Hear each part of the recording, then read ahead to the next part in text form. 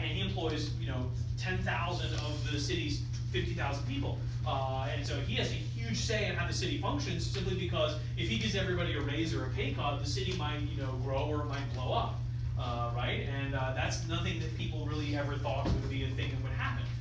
No one had imagined that companies could be so big, right? So to give you a good example, there's a way to tell the story using particular people. And it's a very American way to do it. There's a writer named Malcolm Gladwell. He writes these sort of quirky columns for the New York Times, and he writes books and stuff. He tried to come up with, at some point, the list of the richest people in the history of the world. And it's a really subjective list, because how rich, for example, was Julius Caesar? And the answer is, I have no idea, because how rich was he, right? Even a guy like Tiberius, who is said to be worth 20 million solidi. I mean, what's a solidi? What's a solidus worth today? It's a Roman gold coin. I don't know. But anyway, Gladwell is bending his methodology a bit and going through some explanations. He tries to come up with a list of what he thinks is relative to their sort of time and place, but also in some ways absolute ever, the richest people in the history of the world. And in the top 10, of the top 10, like 5 or 6 of them are guys who got rich during this exact period, during the period right during and after the American Civil War. They're all born at about the same time, which means they all came into their lives about their mid-20s at about the exact same time. That's just when they're finished being kids and just before they get settled into an adult job, right? Because once you hit your sort of adult job, you're reluctant to maybe go off and make big changes in your life. And he points out that that's not an accident, right? The fact is there was this moment in America where everything changed, everything was kind of up for grabs, and a number of people came in and got a big chunk of it, right? A number of people came in and grabbed a big piece of the pie before it all got divvied up by other people, and they became, as a result, fantastically, almost ludicrously, insanely wealthy as a result. And so the term that was often used to describe these guys in the 19th century and after was robber barons. The emphasis is on the fact that these guys got their money sort of illegitimately. They were sort of vaguely, like morally, ethically, legally questionable, right? There was this sense that these guys sort of somehow gained the system to gain an enormous amount of power. The robber barons itself is a term that goes back to Europe in the 1400s, where knights, noblemen, would build castles along rivers, and they would block the river and extract tolls from people going up and down the river, right? Like, I have a castle, and I have a bunch of guys with bows and arrows, and if you try to sail your ship down the river, I'll burn your ship unless you give me money, right? And then I don't really do anything productive except extract money from people, right? But I get rich doing it. And so these guys were viewed as a sort of a nuisance. And the idea was that these guys had somehow in America done the same thing. They'd come up with ways to sort of extract money from the system, enormous amounts of money. And so, and again, in a wonderfully American way, you can sort of tell the story by looking at a number of people, right? This is Cornelius Vanderbilt. And Vanderbilt got started in steamboats, actually, of all things. He got involved in a business in the early 1800s running steamboats between the various boroughs of Manhattan, New York City, the outer boroughs, and New Jersey. This was before New York City incorporated the outer boroughs. There was a time when Brooklyn was, for example, literally a separate city. Incorporation happened in 1898, actually. And so well into the 19th century, if you went to Manhattan, southern Manhattan, the southern tip was all buildings, and about halfway up the island, it was literally forest. Like, the city just kind of stopped. And every year they would knock some trees down and build a new skyscraper, right? Did you have a question? Okay. And so there's a lot of money to be made moving goods and people very rapidly between these areas, the Long Island, Staten Island, Manhattan, Brooklyn, northern New Jersey. And so what's happened is that Vanderbilt and a buddy of his named Ogden got in the steamboat business. Now, the steamboat business had a very low profit margin and had a very, very competitive business nature. You typically made your money by not so much charging people for tickets and collecting a profit, but by, you made so little money, you also had to make sure that you had no competitors, right? You can't have anybody stealing your customers. So often what they would do was they would get a bunch of money, they would fund their steamboat operations for a while, and they would cut the prices of their tickets so low they would make no money, but it would be less than the other guy, right? So it's like, I'll take you for 50 cents. He'll take you for $1 and he'll make 25 cents. I'm gonna make negative 25 cents, but of course you're gonna go on my steamboat because it's cheaper. And then after 2 or 3 weeks, he goes out of business and I raise my prices again, right? And so anything to get people there faster, they would push the steam engines of the boats as fast as they could, and say, I can get you to New York City in 20 minutes, not 25. Right? I'll serve you a steak and give you a beer, and there'll be a bar on my boat too, which is more fun anyway, right? And every once in a while, the steam engines would blow up and everybody would die, but it's like literally only like a 1 in 12 chance, so it's probably fine, right? It's probably fine. And so this was the steamboat business, right? It's very cutthroat. What happened is they extended their line to New Jersey. They got in a legal dispute with a guy named Gibbons, who alleged that he had a monopoly from the state of New Jersey, granting him monopoly control over the steamboats in and around New Jersey. And in the early 19th century, a lot of states, in order to build things, would issue these kind of monopolies, right? They would give someone a right to build like a bridge over a river, and understandably, we really need a bridge over the river, right? It's gonna make everything better for everybody. But of course, the construction company says, look, we're not gonna build a nice bridge that's gonna cost, you know, hundreds of thousands of dollars, and then some guy's gonna throw like a 2x4 across 2 rocks and take our business away, right? We have to charge a toll to get the business paid for, the bridge paid for. That guy's gonna charge people nothing. So what the state legislature would do is they say, look, if you build the bridge, you can charge tolls to pay for the bridge, and nobody else can build a bridge until you've paid for the bridge, right? Until you've run out the tolls, right? And so they would give people a monopoly, right? And this is what the guy Gibbons had, right? So he sued Vanderbilt, and in fact, Vanderbilt and his partner won in the Supreme Court. Justice Marshall argued that that the states didn't have the ability to grant monopolies of that kind. He threw that out. And so it was a big deal because on the one hand, this was a major way that states got things built in the early 19th century. On the other hand, it was decided that that was against the Commerce Clause of the U.S. Constitution. Vanderbilt was already on the way out. He was already done with that. He was already moving on to railroads, which is the next big thing, as it turns out. And Vanderbilt made a lot of money in railroads. He didn't really build railroads. He bought railroads, and he merged railroads, and he manipulated railroads. It turns out railroads are a very funny business. They're a lot like the telephone, or something like that, where the more of it you have, the more valuable all of it becomes, right? And so if you're the only person with a telephone, it's useless.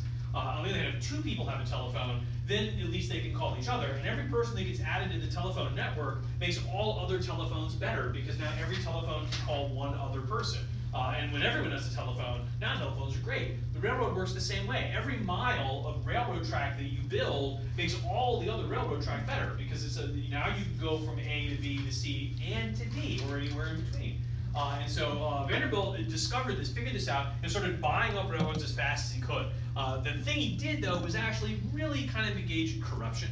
His favorite thing to do was engage in the thing they call watering the stock. He would buy a railroad, overestimate its value, sell shares of stock in the company, and then the company would go bankrupt, and he would just kind of shrug and say, oh, well, you knew the risks when you bought the share, what can you do? And walk away with the money, right? And then you would look at the railroad and say, well, it really only owns 1/4 of a mile of rusty track in central New Jersey and 1 locomotive, which means it's worth nothing. And Vanderbilt would say, well, I mean, oh, well, this has happened, right? The watering the stock actually comes from cattle. When you sell cows to, like for the meat, you sell them by weight.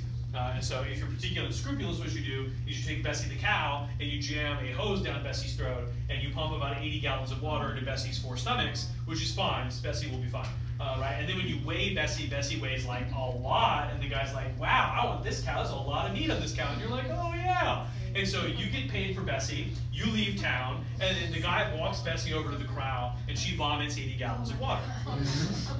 And again, Bessie's fine. The cows can do this, it's fine. But all of a sudden you look at Bessie and you're like, there's not as much Bessie as I paid for, right? Like I paid for a couple hundred more pounds of Bessie than I got. That's literally watering the stock, right? Literally inflating the value of a cow. So that's what Vanderbilt would do, right? And so it's hard to argue that he didn't really build railroads again so much as he manipulated them. He got involved in the mergers and acquisitions of railroads. We care about all this because, of course, we'll talk about the railroad in a minute. It's a huge deal. But Vanderbilt's fascinating because at the end of his life, when he died, he had a bunch of kids. I want to say he had 6 kids. And when he died, he in his will, he left 5 of his kids a very large cash payment, it's like $1 million. And the 6th kid, his oldest kid, got the entire Vanderbilt business. And the reason Vanderbilt did this is not that he hated 5 of his kids and loved 1 kid, is that 1 kid got the business and the other kids got a cash payout because they didn't want to run the business. Right? It makes perfect sense. He didn't want to break his business up and divide it up amongst his kids. But as you might imagine, when the 5 kids who got cash realized that they had gotten much less than their older sibling, they took the older sibling to court. And the reason this matters is it's the early 1870s, and Vanderbilt's kids go to court, and a fight in court among rich people over money is like, we all want to watch this happen, right? Where the tabloids were all over it, it's all public, because it's happening in a court, you can read the court documents, right? And it comes out that the total value of Vanderbilt's estate, it's like in 1871, is $100 million. Ooh. Vanderbilt was worth $100 million when he died, and he gave 5 kids, yeah, you give 5 kids $1 million, and you give 1 kid $95 million. And so it's impossible to overstate the value of this estate today. If Bill Gates has said he's going to give away 95% of his money before he dies anyway, and Jeff Bezos, I think, is worth $11 billion. Jeff Bezos in 2018 is not as rich as Vanderbilt was in 1871. $100 million today would be like $1 trillion. Or $100 million in 1871 would be like $1 trillion today. Things did not cost as much, inflation had not happened as much. And so it was an almost, people were fascinated by this whole story, right? And I mean, rich people fighting over money is always tabloid fodder, but people just couldn't believe that people would, a single person would be worth $100 million. It's an almost indescribable sum of money. It's like a quadrillion is a real number. It's like the number of stars in the Milky Way galaxy, but it's not like, nobody's ever gonna have that much money. It defies sort of description. That someone would be that wealthy. And this was the first clue that things had changed. That nobody had ever in American history ever gotten that wealthy before. It wasn't really possible to. You simply couldn't make money fast enough over the course of your life to become this wealthy. As it turns out, Vanderbilt actually had done that, right? And so the other guy that we can mention, to give you another story here, is this guy, Andrew Carnegie. Carnegie is born in Scotland. He was born in northern Scotland, actually. In a little town near where the Queen of England today has a castle where she raises corgis, actually. And so Carnegie came from a town where weaving wool had been the primary occupation for generations. For a long, long time, the only thing of value the English produced was high-quality wool. It was the only commodity they produced. England has an awful climate, limited agriculture, no natural resources, but it made wool. In the Middle Ages, the Dutch used to buy the wool and resell it to Europe to make, cloaks and hats and blankets and stuff. And so the wool woven in Scotland was woven by hand. It was very, very thick and very high quality. What happened is mechanical weaving came in, right? Weaving machines came in and would come in and weave the wool automatically. You still needed to be skilled to operate the machines, but they could produce wool 10 times as fast as a hand weaver, which meant they could produce it 10 times as cheap, right? And so a small percentage of weavers ended up getting jobs in the weaving mills, the textile mills. The cloth was obviously not as good, but I mean, it's way cheaper, so more people could buy it, right? And so instead of selling very good wool to upper class people, now you're gonna sell pretty good wool to like everybody, right? And what happened is the town was plunged into poverty. Something like 90% of the adult male workforce lost their jobs, and the town never really recovered. Carnegie's father drifted from like part-time job to part-time job to part-time job. He never quite really ever figured it out. The mother kept the family together, and finally she was of the opinion that they were done. They just had to get out of here. She correctly pointed out that her husband, Carnegie's father, was never going to get a real job, certainly not in the wool industry. That's dead, right? And so she moved the family to the United States of America. They moved to Pennsylvania. Carnegie was a very young man. He got a job making hat pins in a bobbin pin factory for a while. That was okay. His favorite job was as a telegraph message deliverer, telegraph message boy. So a telegraph would come into the local telegraph office addressed to you, and they would take the message and translate it from Morse code, and then they would put it in an envelope, and they would give it to a kid who would go run off to, they have a map of the city, and they would show him where it is, and he'd go run off and find you, and you'd pay for the telegram, right? You'd pay him for the message and a tip, presumably, and then maybe he would take a reply, right? And so Carnegie loved that. He loved running around outside, talking to various groups of people. He loved just sort of seeing all the sort of different businesses that were happening, and all the business that was booming in the city. They were in Pittsburgh, I think. And one day he actually got a small business tip, and he invested some of his money, and he made $100. And he thought, I've never been so proud of any money I've ever had in my life. But the businessman he delivered a message to said, if you have any cash, you should buy this particular kind of item because the price is going to skyrocket. That's what I'm doing. I'm going to go buy it. That's what the message is about. And when Carnegie told his mother, she took the money and used it to pay the rent. And he was so angry. Decades later, he wrote his memoirs. He was still mad about it. He said, I get it. We were poor. The money was necessary, but I made that money. And so Carnegie did a variety of things, but he got into the steelmaking business, which was, as you might imagine, a big thing in Pennsylvania.